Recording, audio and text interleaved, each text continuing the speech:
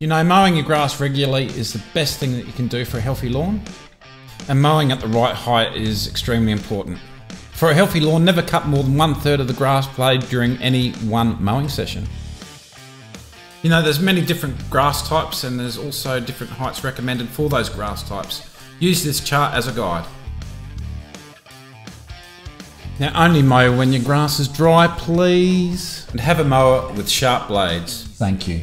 Using the guide, pick your grass type and go with the higher end of the recommendation as a start off. Now mowing height will require you to experiment a bit. Don't look at it as bad, it's fun. And you might learn something.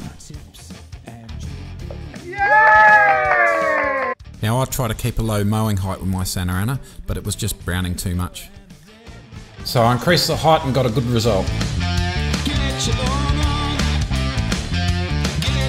So use the guide, start from the upper end, experiment with your mowing height and find your ideal mowing height.